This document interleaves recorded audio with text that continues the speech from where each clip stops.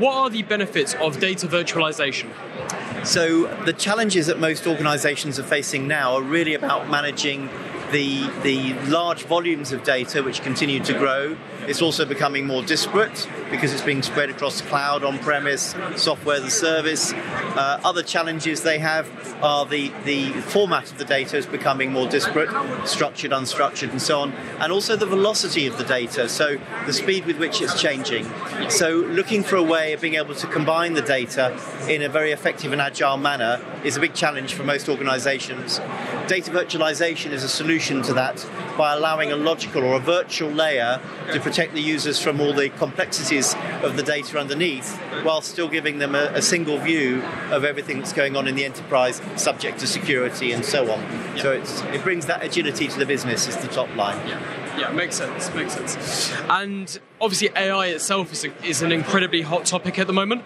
How can companies leverage AI, machine learning, etc., when it comes to that data integration and data management as well? Yeah, that's a very good point. And we're seeing a lot of organizations that want to aggregate lots of disparate sources in order to get those AI insights. And of course, the more sources they can combine easily, the better those insights. The other challenge, of course, is the real-time nature. So the virtualization gives them the ability to access hundreds of different sources, right from IoT data, social media, geospatial data, but also structured data and other sources, and feed that into AI algorithms to be able to learn and gain from those.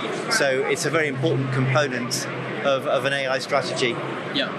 And a little birdie just told me as well that you're doing a talk around data mesh while you're at the event. Could you give us a little sneak peek of that? No spoilers? Yeah, well, a lot of organizations now are looking to federate the ownership of the data and create data products in line with a data mesh strategy. Yep. And again, the challenge for organizations is if you disperse that ownership, you need to still maintain centralized control around things like governance, security, audit. And so virtualizing gives you this common layer so that irrespective of the complexities of the different data formats underneath, you've got this consistent view. A bit like when you use Spotify, you can see all the music, even though there's no music there, it's out somewhere else, and you get it when you want it. It's kind of what works with the data virtualization there. So it facilitates a data mesh strategy, create these data products, and then have federated ownership in the domains so they can access and manage and control the data. Yeah.